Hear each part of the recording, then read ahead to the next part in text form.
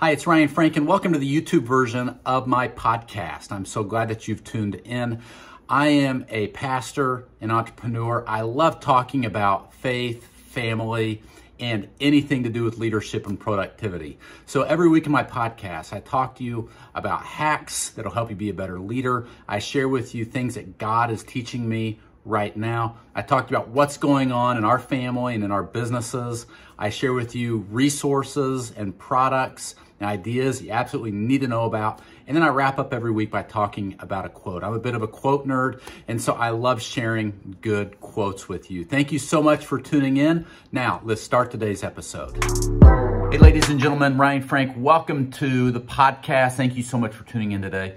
I'm so excited about the new format of the Ryan Frank podcast. So if you missed my podcast last week, please go back and listen to it sometime. I think it'll add some value to your life. And I also, in the last podcast, talked about the new format of the Ryan Frank podcast. So the podcast has been silent for several months, probably 6 months.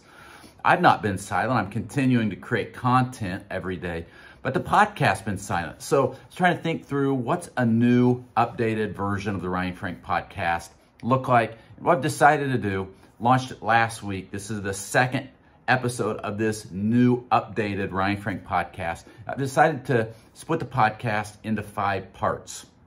By the way, your feedback has meant the world to me. It's gold to me. Thank you. I've heard from so many of you saying, Ryan, love the new format. Ryan, the podcast really helped me this week. Love what you said about that. So thank you for those words of encouragement. I've decided to split every podcast into 5 parts or 5 sections. The first part is I always want to lead off by sharing some kind of a leadership or productivity hack with you. So something to help you grow as a leader. Second part of the podcast, I want to talk to you about what God is teaching me right now, because in my walk with the Lord, I don't want to just keep everything that God is giving me and showing me. I want to share it with you and let that flow out to you. Then third, I want to talk to you about the latest and greatest. What am I working on right now? What's going on with the companies and the organizations that we lead? Hope that you'll find that interesting and inspirational and a help. And then fourth, I want to talk to you about a resource that you must know about. So it might be a website, an app, a book I just read. It might be a place that we've gone to visit, something I've found on Amazon. I don't know if it's going to change week to week. So last week I talked to you about a new way of managing my email on my phone and on my laptop, on my computer. This week I'm going to talk to you about a website that has some really cool deals that I think you need to know about because we absolutely love it. And then finally, I want to share with you a quote of the week to wrap up the podcast. So here we are. Thank you again so much for tuning in today. If you aren't subscribed to the podcast, just push that subscribe button. That way, every week when we release a new episode, you'll be notified. All right, are you ready to jump in? Here we go. Okay, 2021 is coming to a close, and I want to talk to you today about how to finish the year strong. As we record this podcast, we are a little over a week away from Christmas, 2 weeks or so from a brand new year. There is still time to end the year strong. You probably have heard the saying before, it's not how you start, but it's how you finish. And so I want you to pause right now, think through how many days do I have left in the year, and what can I do to finish strong? You know, the Greeks had a race in their Olympic Games that were very unique. The winner wasn't the one who finished first. Instead, the winner was the runner who finished with his torch still lit. And as we move toward the end of the year, I think right now is a great time for everyone is to evaluate how are we finishing the year. Because listen, it's not just about finishing the race first. It's I want that torch to still be lit. I want you to end well. Now, you may feel like my torch is gone, or it's just a little bit of a flicker. And that's okay, because here's the thing. You can add some fire to that torch, and you can end the year strong. Are you ready? I'm going to share with you today 7 ways to end the year strong. Number 1, give yourself permission to slow down. Now that seems a little counterintuitive. I'm talking to you about finishing strong and in the same breath telling you to slow down a little bit. You've heard the old proverb, all work and no play makes Jack a dull boy, right? If there's ever a time where I hope that you'll take permission, give yourself permission to slow down, it's right now. Leaders who finish strong understand that there does need to be some kind of a work-life balance. Now, I know there are opinions all over the map on work-life balance. Some people say it's very hypothetical. And some people say there's no way that you can ever have a life-work balance. It's all the same thing. Other people would say you absolutely need to draw lines in the sand and have balance. Here's where I'm at. I know you've got to have capacity in your life for the things that are important to you. And let me remind you today that the most important things to you shouldn't be things. They're people. And you've got to slow down, right? And you've got to make sure that you have time for the ones that are the most important to you. If you're a leader who is burning the candle at both ends with no balance in your life, especially as it relates to rest and recreation and time with your family, here's the thing, you're really going to be of no value to anybody. So if there's a great time of the year to give yourself permission to slow down, it's right now. Because if you slow down, you enjoy friends, enjoy family, enjoy a little bit of rest, you're going to be set to begin 2022 like never before. You'll probably even be 2 or 3 steps ahead of everybody else.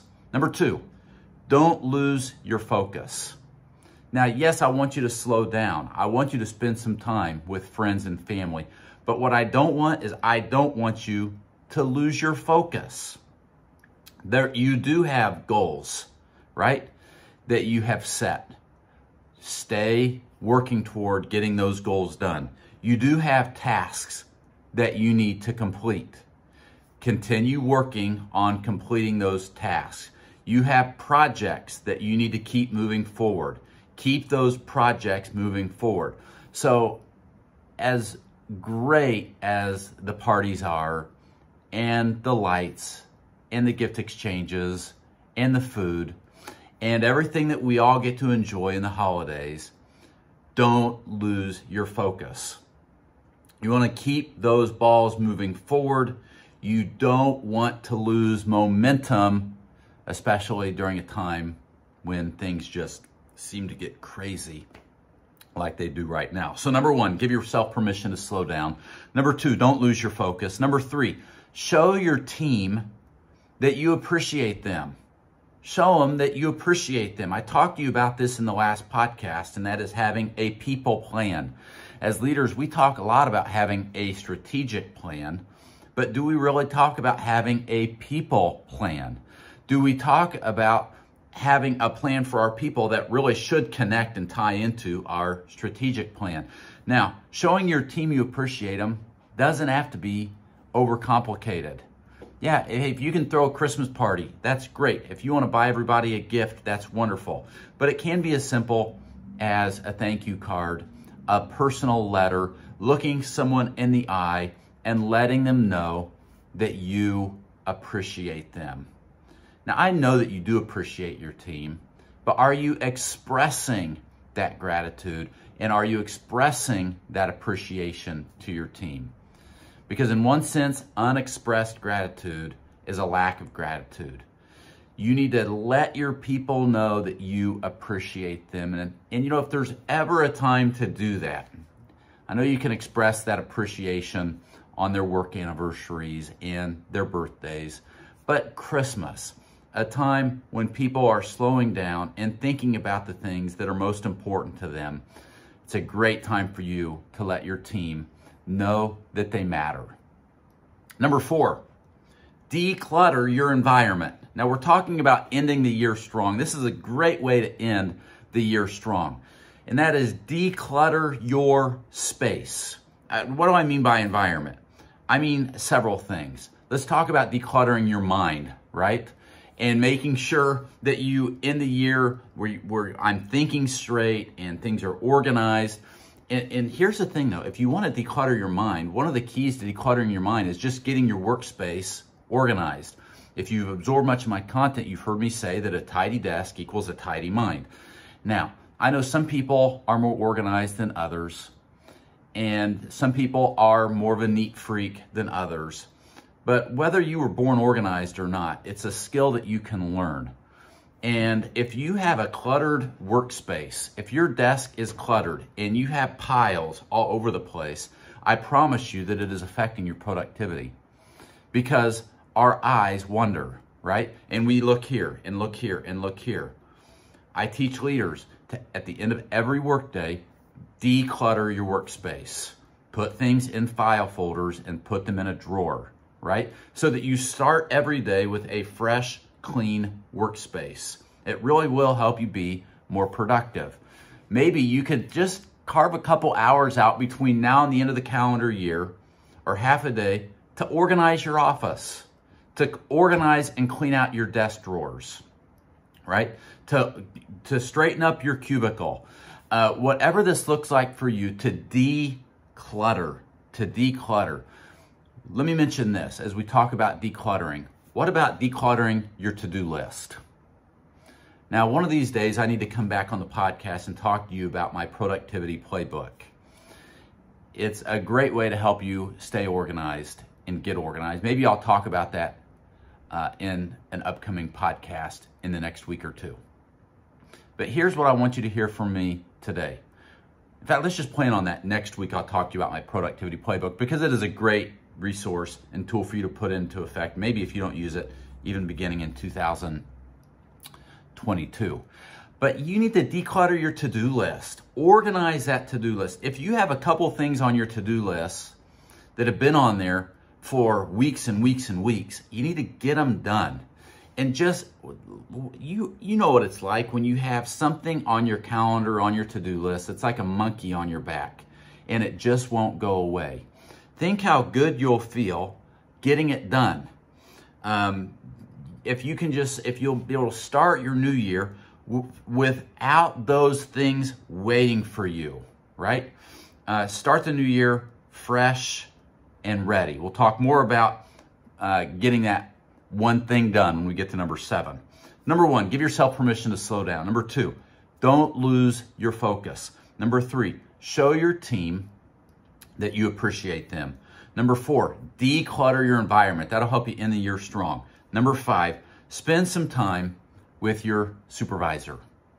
If you have a direct report or a supervisor, if you serve a board, maybe it's the chairman of your board, spend some time with your supervisor. Start by expressing your gratitude to him or her. Maybe hey, can I have 30 minutes of your time? I know it's crazy, everybody's busy, but if I could get 30 minutes, and buy him or her a cup of coffee, and just start by specifically saying what you're grateful for. Hey, thank you for giving me this opportunity to serve in this company. Thank you for giving me the opportunity to serve in this organization. Thank you for the trust that you've given me. Thank you for the budget that you've given me. Thank you for giving me that additional headcount or two. Thank you for empowering me. Thank you for not micromanaging me, but for empowering me to do what needs to be done. Show gratitude. I would ask your supervisor, hey, what do you feel has gone well in your perspective this year, in my ministry, in my department? What are some things that you feel really good about? And then what's something you feel like I could do better as a leader going into the next year? Is there an area where I could grow, where how I could serve you better, how I could serve this organization better? That'll make a huge, huge difference. First of all, it'll mean something pretty significant to your leader, that you're reaching out to them saying, I want to end the year strong so that I can begin the new year even stronger. And if I could get 30 minutes of your time and just take that feedback, lead with gratitude, but then take that feedback and take it to heart. Don't get defensive, right? Don't build walls. Well. Don't no excuses. You honestly want the feedback of your leader. Remember that feedback is the breakfast of champions. And the more you ask for feedback from your supervisor, from your team, from the people that report to you, the better you are at receiving feedback, the more capacity you're going to have for what God has for you. Here's number 6, 2 more ways to end the year strong. Number 6, celebrate the victories from 2021. Celebrate the victories from 2021. I would encourage you to literally make a list of your goals and your accomplishments from this past year. Now, it's easy to focus on the negatives. It's easy to focus on the things that I didn't get done. I didn't lose the weight that I wanted to lose. I didn't exercise like I wanted to exercise, right? I didn't launch the product that I wanted to launch. We didn't meet our budget in this area. And you can focus on those negative things, but try not to focus on them. Instead, let's find something to celebrate. There's always something to celebrate if you'll look for it. Record those successes. It's okay to record some of the failures because you learn from those failures. You fail forward, as John Maxwell says, right? So I learn from those failures and I record them so that I don't repeat them, so that I learn from them. Record the lessons that you learned. Record the launches that went well, the objectives and the projects that were finished and executed well. And record what you learned along the way. There's something about literally recording that stuff year over year that really will help you be a better leader, and it'll set you off to have a better year. All right, let's go to number 7. Get that one thing done. Now, I hinted at this a minute ago when I was talking about number 4. But you know what I'm talking about by that one thing. We all have that one thing, that one project, right? That one assignment, that one task that just seems to never get done. Choose to get it done. If you're listening to this before Christmas and you can get it done before Christmas, consider it an early Christmas present to yourself, right? So it will either be a relief now that I got it done, or it'll be something that I dread in January. And I promise you, you'll be so glad that you got it done in January, and it's just off your plate. You'll be able to enjoy Christmas break more if you get that one thing done. And only you know what that one thing is. It's probably been something that's been on your to-do list for some time. Just do everything that you can to get it done. Let me review these 7 ways that you can end the year strong. Number 1, give yourself permission to slow down. Number 2, don't lose your focus. Number 3, show your team that you appreciate them. Number 4, declutter your environment. 5, spend time with your pastor or your supervisor, your leader. Number 6, celebrate the victories from 2021. Number 7, get that one thing done. Remember, it's not about finishing the race first for the Greeks that mattered. It was about finishing with your torch still lit. And I don't want you to finish 2021 all burned out and defeated. I want you to end the year strong so that you'll begin 2022 strong. Here's the thing, we're all going to finish this year unless we die, right? Or Jesus comes back. So why not end the year strong? What action steps do you need to take? It's not too late. Finish the year strong. Let's be ready to tackle a new year with a renewed sense of passion and purpose. Ryan, what's God teaching you right now? Great question. I am so glad that you asked. Thank you for asking. Here's one thing I know. I know that we all battle loneliness at times, some more than others, and some during different seasons than others. And if there's anything that God is teaching me right now, I just shared it with my church yesterday, and it's this: don't waste your loneliness. Don't waste that loneliness. Now, maybe you're not going through a lonely season right now. If you're not right now, I promise you will at some point, because we all do. I read a story recently about a man who wanted to join one of those lonely heart clubs. So he sent his picture. They sent it back a few days later with a note that said, we're good. We're not really that lonely right now. Whether you are experiencing loneliness right now, and I know loneliness can hit hard for some in the holidays like this, whether you're experiencing it right now or not, I want you to know this, that God doesn't want you to waste your loneliness. We live in a culture that in one sense really creates loneliness. I mean, if you stop and think about it, we're so non-personal. You go to the bank and you're a number, right? You go to the store and you're a credit card, right? We don't tell people we'll call you on that. We say, well, we're good. You don't need to call me. Text me, right? Our friends are on Facebook, right? They're not people that we eat lunch with. They're Facebook friends.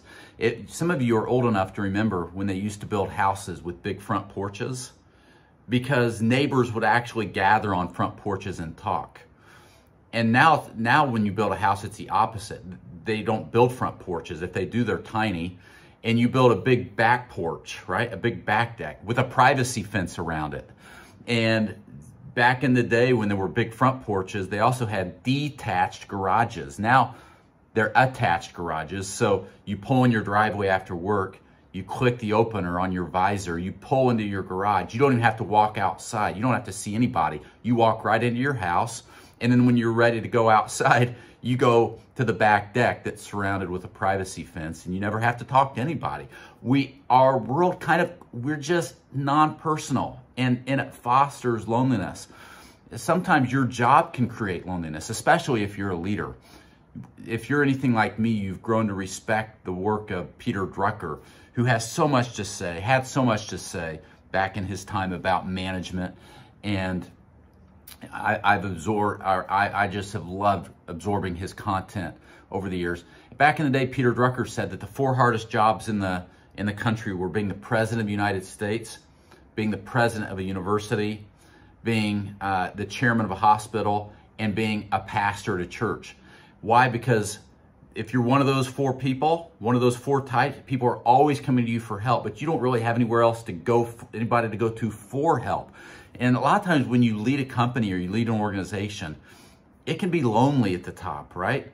And you're giving and you sacrifice your family and you sacrifice your free time and you live in a glass house, and that can be lonely. Suffering can also cause loneliness. Some of you, maybe this past calendar year, your husband or wife left you for someone else, or you lost someone very close to you to COVID or cancer.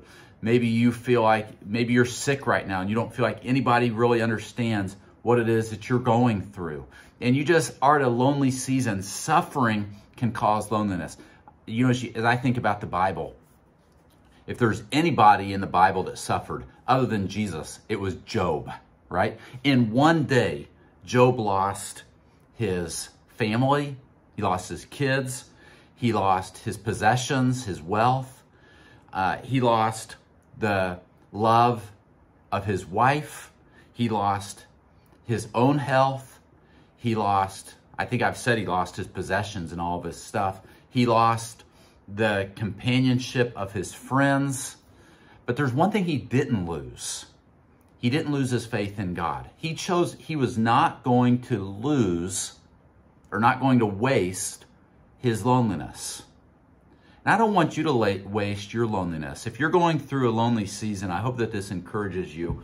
Or maybe you can share this with someone who's going through a lonely season. You need to, first and foremost, just choose, I'm going to take care of myself. You know, one of the super saints of the New Testament was the Apostle Paul. And he wrote a majority of the New Testament. He started churches. And when you get to the book of 2 Timothy, it's the last letter that Paul wrote. You get to chapter 4, it's the very last words that Paul wrote. And Paul didn't write these words from a plush church office somewhere. He didn't write these words looking out on the Mediterranean Sea at a picnic table with the wind hitting his face. He's in a cold, damp prison. He's facing execution. And you know what Paul said? Paul said in 2 Timothy 4:13, he wrote to Timothy, when you come, bring the coat that I left in Troas, and also bring my books, and especially my papers. He chose it. He wasn't going to waste his loneliness. And first thing he said, bring my coat. He was going to take care of himself. Those prisons back in the day were cold and damp. Winter was coming, and he wanted to take care of himself. Now, one thing I know about us as people, when you get discouraged, when you get down in the dumps, when you get defeated, one of the first things to go is taking care of yourself. You start not eating right, you don't exercise right, you don't sleep right. If you're in a lonely season of life, don't waste that loneliness. Take care of yourself. Paul went on to say, when you come, don't just bring my coat, but bring my books, and my papers. He wanted to make the most of his time. He wanted to make the most of his time. Now, Paul was a people person. He loved being around people. So here he is. He's in this quiet prison. He said the only person that was with him was Luke. So he's all by himself with Luke.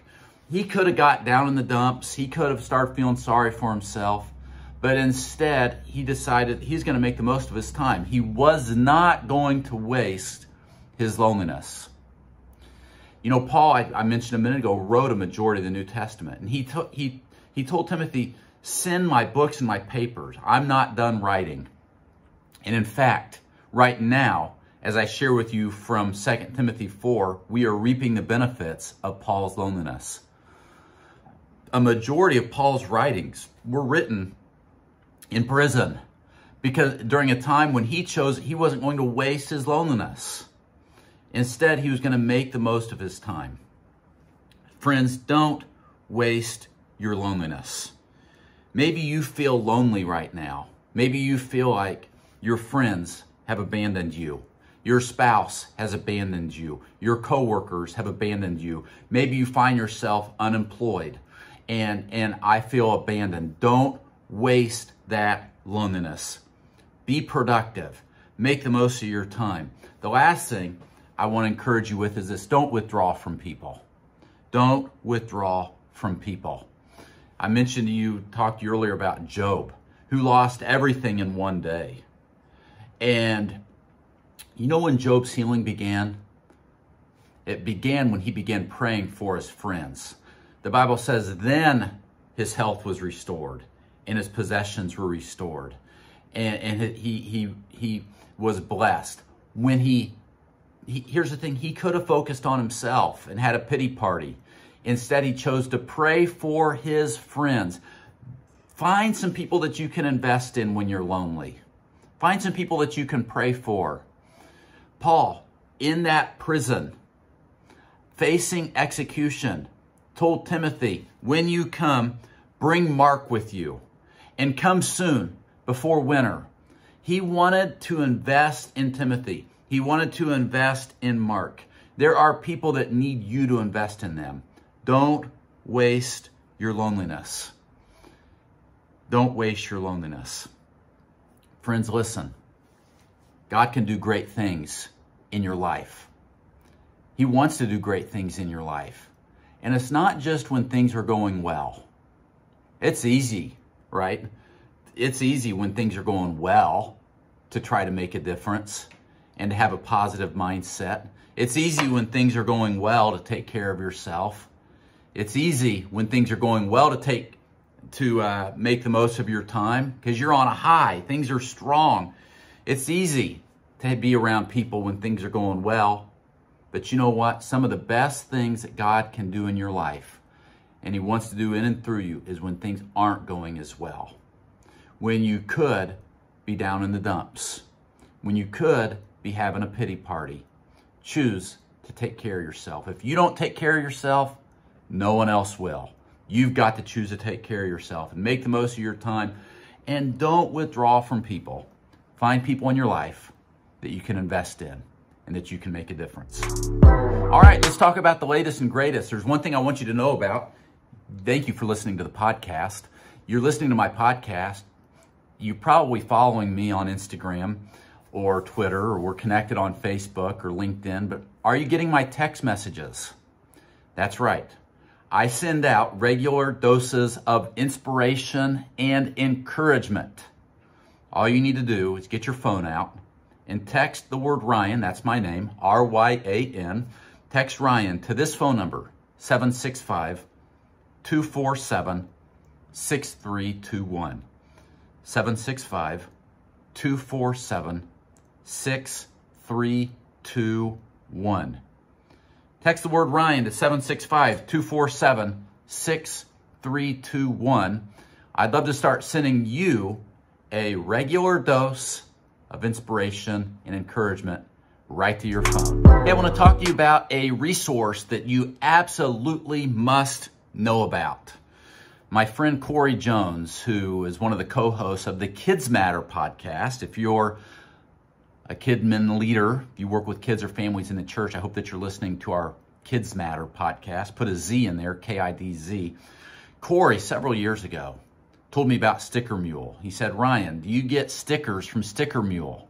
I love them. Sticker Mule, if you go there, go to stickermule.com. They say on their website they have custom stickers that kick butt. Okay, it's not butt, but you get it. I don't want to be censored on the podcast. Custom stickers that kick butt. And here's what I love about it. If you scroll to the bottom of the website, they always are running some kind of a deal. And I love their deals. Their deals are crazy. Right now, as I'm recording the podcast, they have a deal where you can get a t-shirt, a soft t-shirt with your logo on the front for $9, and that includes shipping. How cheap is that, right? They'll run deals on stickers. They'll run deals on Hydro Flask kind of stickers, vinyl stickers, on regular stickers, on buttons, on keychains, and the deals are always super crazy deals. The first time that you buy something from them, you get on their email list, and they'll start notifying you about their deals. I don't know that Sticker Mule ever does a deal that I don't buy something because it's so cheap and the quality of their stuff is so great. So go check out stickermule.com.